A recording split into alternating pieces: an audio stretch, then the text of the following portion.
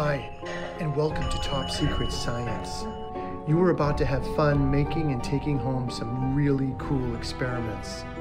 The lab is kind of small, and there are a lot of lights and objects, so just grab a seat, relax, and wait to be amazed by the science that is all around us.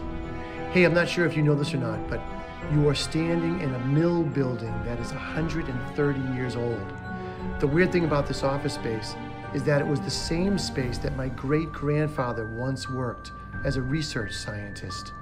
He was part of a science fraternity called the Fantoccini. They were working on lighting technology 100 years ago, which included fluorescent black light tubes coated with a phosphor called strontium fluoroborate.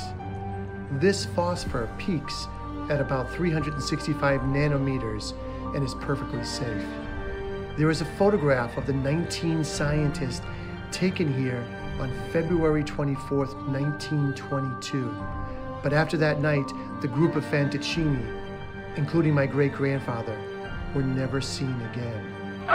So we dedicate this laboratory to those early scientists and call it Fantoccini Limited. Enjoy.